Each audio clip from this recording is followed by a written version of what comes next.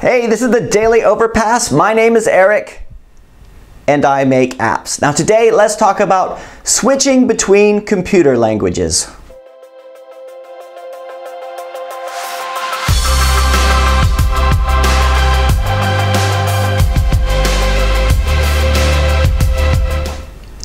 Okay, so today I want to answer a question that came in on episode 498 from Cordfunk. Cordfunk says, "Yo, Eric."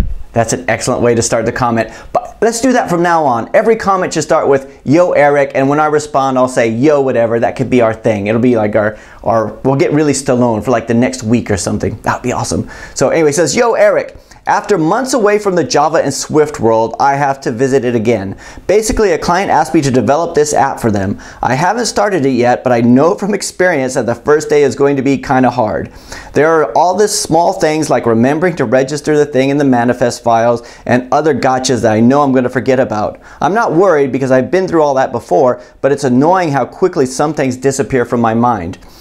Do you ever find that you start forgetting things quickly or not using the things you've learned all the time? Like for example, programming language. Personally, I need a couple of days to get into the flow of language again. Sometimes I think it would be better if we could collectively forget, like Objective-C.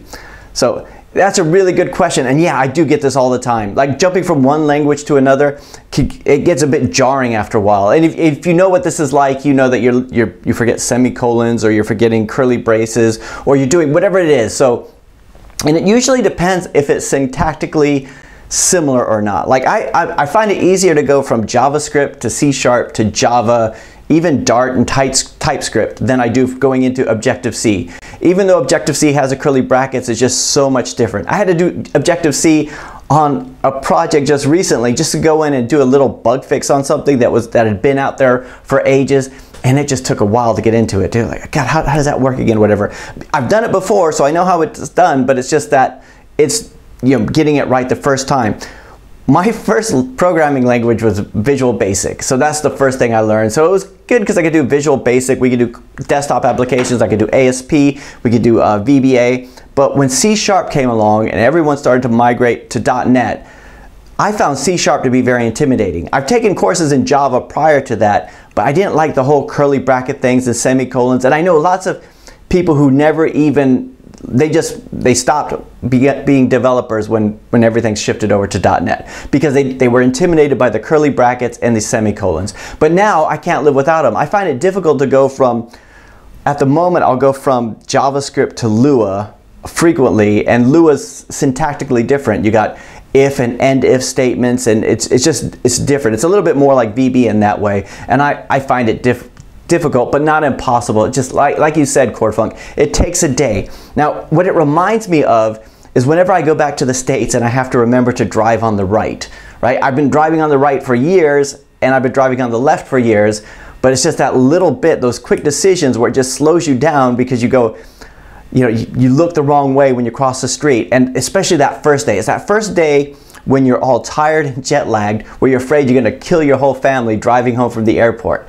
I always give myself extra time. I think I'm all stressed out on the plane because I think I need to get some sleep because I need to drive 2 hours when we get there. But after that first day, you're usually fine. You're back into the swing of the old language, the old way of driving. In fact, next week I'm driving to the continent. It's the first time I've ever driven to Europe, so we'll be taking the tunnel.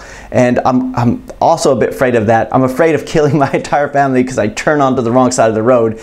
But after the first day, I'll be used to it. But that's what it reminds me of. It's like not impossible. I guess it's like riding a bike, but it's those initial things where I find it difficult to get from one to another. And it's difficult when you work on more than one language at a time, especially if you have a lot of client stuff and people come to you with different stuff. And you know the language, but you're like, it's been a while since I used this, and you're going into it. And so that's what I find. But I'd be interested to know, what do you guys think? Do you have the similar type of thing? Do you find it difficult to switch from one language to another?